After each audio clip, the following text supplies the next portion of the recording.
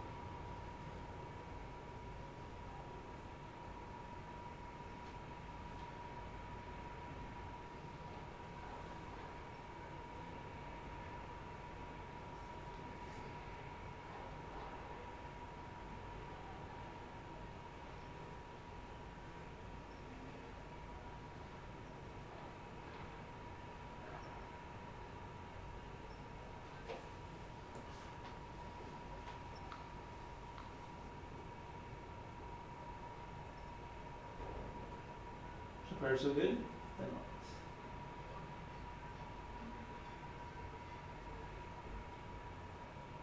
Yeah, we have to put in the conversion. Okay, so let's keep working that out.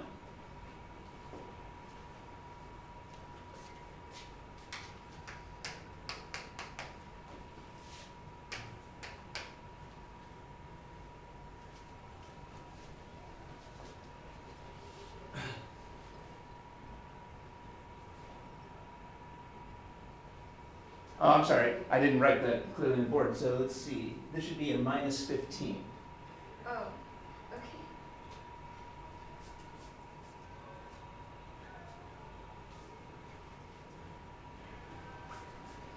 Okay, well, let's just keep working through this until we have all the numbers.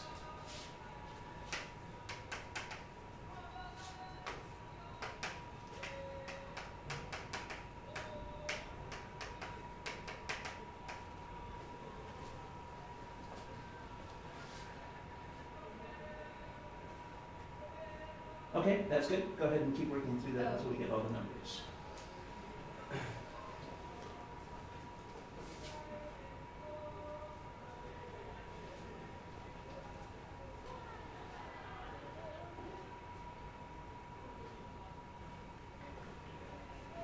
Yeah, let's stop and see where we are right now. So we have the 15 moles of hydrogen. So here's our starting piece of information. Now it's good that you started with the 15 and not the 40, because the conversion approach only works for the changes, not for the start or the end.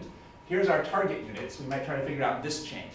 We can't figure out this directly, only the change. Here's the conversion ratio, and we have 2 moles of ammonia for every 3 moles of hydrogen. So 3 goes into 15 5 times, and we end up with 10.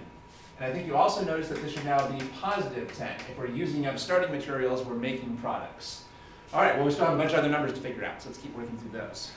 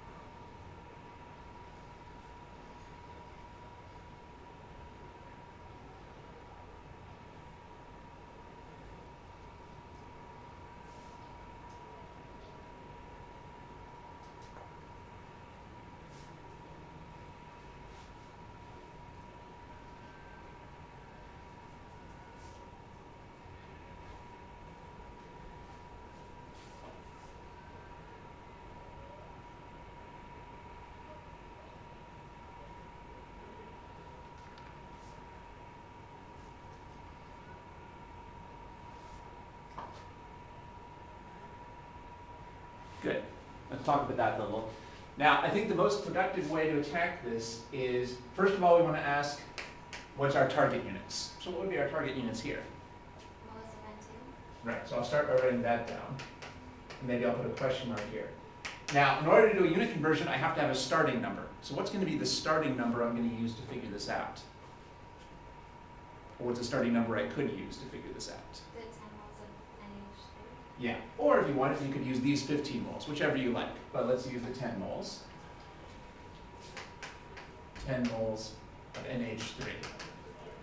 So this is what I would write down next. So I noticed that when you were working through this, it looked like you were actually starting with the conversion ratio part. But I think actually, I think that's a mistake, because we don't know who to put on the top and the bottom until we've written these two things first. So first, we should write our target units and our starting information, and only then should we write the conversion ratio. And that's true for any type of unit conversion. The unit we don't write the conversion ratio until we have the starting information and the target. And you can see why. What units do I need to put on the bottom of this fraction? The target, I mean the same as what you're starting with, the starting material. So in this case, that would be moles of ammonia. That's right. But notice that you would have no idea to put here if you hadn't already written this down. So that's why we can't write the conversion ratio until we've written the starting information. So the starting information comes first. Only then do we know what to write down here to cancel those units. And so what unit should I put up here? The target. Yeah, but of course you couldn't do that unless you knew what the target was. So again, it doesn't make sense to write the conversion ratio until you've written the target and the starting units.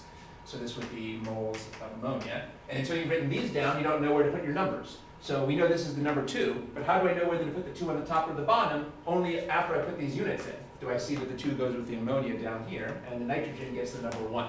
So that would be a good order to go through these. Target, starting information, then the conversion. Also, I think something that might confuse us here is you might be tempted to try to do this like a proportion.